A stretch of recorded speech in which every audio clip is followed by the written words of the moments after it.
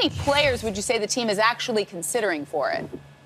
Well, Nicole, we've heard General Manager John Dorsey say they're looking at 4 players. But look, in covering this league for several years, if the team doesn't know by now who they're taking first overall, they're in deep trouble. They know the player that they're taking. It's probably going to be Texas A&M left tackle Luke Joeckel. We've also heard Central Michigan left tackle Eric Fisher as a possibility. Now, the other 3 players they may have on their depth chart or who they're looking at, or maybe in case they move down a little bit in the draft. But again, I've covered the league too many times where teams who have the first, second, and third pick, they almost always know by now the player who they're taking off the board.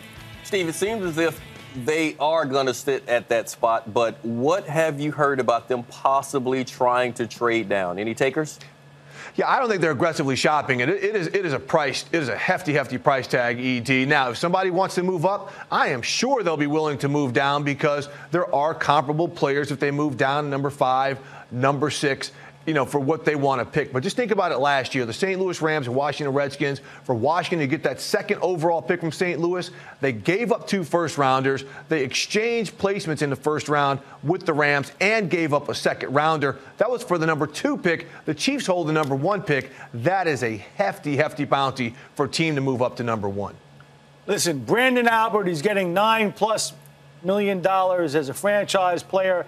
He says he's a left tackle and only a left tackle. How will that impact their draft plans? Well, it absolutely could. First off, I don't think, they're sitting here saying, well, we can't draft a left tackle because we have Brandon Albert here under the franchise tag. However, we have heard conversations. The Chiefs have granted the Dolphins permission to speak to Albert's agents about a possible trade. So there could be something in the works. May not happen until draft night. But if they trade Brandon Albert, then that pretty much tips their hand that they will draft a left tackle to replace him. Even if they don't trade him, I still suspect Kansas City to take a left tackle and work out those issues either way. Now, keep in mind, if they do trade Brandon Albert, that $9.8 million on the franchise tag, that comes off the cap. That's cleared cap space right there. So it'll be interesting to see what happens. But the fact they're talking trade with the Dolphins means that's obviously on the table.